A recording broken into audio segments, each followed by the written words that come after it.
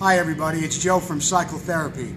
Today's question comes from Marvin Cordy of Florida, and Marvin wants to know more about cutting the welds off of gas tanks, what type of tool we use. We use a 1/4-inch die grinder with a roll-off disc on it. These things are very inexpensive, available on eBay by the bag. We usually use something around an 80 grit to get this weld off this tank. The key is to keep it square on the tank and go slowly down the weld, as little as possible, not taking off too much material. The object is to break the weld.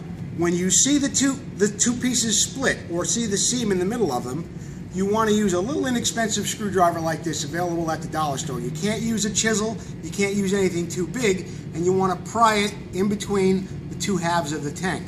The most important part of doing this job is making sure you don't remove too much of this material.